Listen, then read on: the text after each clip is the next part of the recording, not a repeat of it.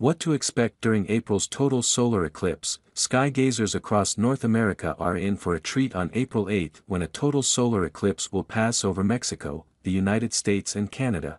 The event will be visible to millions, including 32 million people in the US alone, who live along the route the moon's shadow will travel during the eclipse, known as the path of totality. For those in the areas experiencing totality, the moon's shadow will completely cover the sun.